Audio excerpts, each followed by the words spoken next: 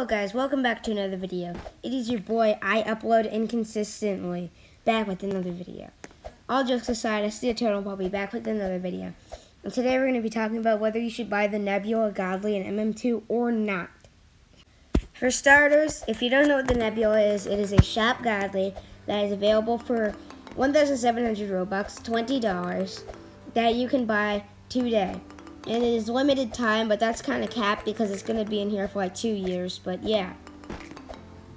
Alright, so, should you buy the Nebula? Honestly, by the look, let's just take off this effect for a second. By the look, it looks like Cookie Blade, but purple. Just look at this. Let me show you. Cookie Blade, see that? Look at the exact same model. Like, it is literally the exact same. But I find it's probably one of my favorite 2021/2020 shop goggles. Like Peppermint and Cookie Blade aren't good in my opinion. Egg Blade is just trash. Heart Blade is okay, but Nebula is my favorite.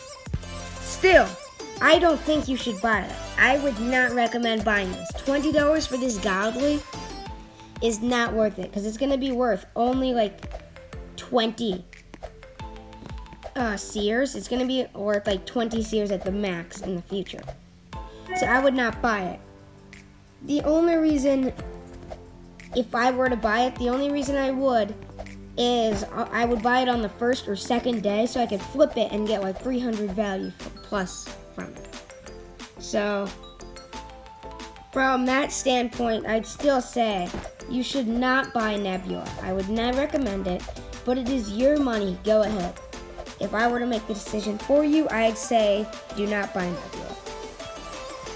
That is essentially all the information you need to know about whether you should buy the Nebula, Godly, and Murder Mystery 2 or not. Thank you guys for watching. Make sure to like, subscribe, and turn on post notifications. And on the second channel, a Jamaica vlog will be coming out soon. Bye guys.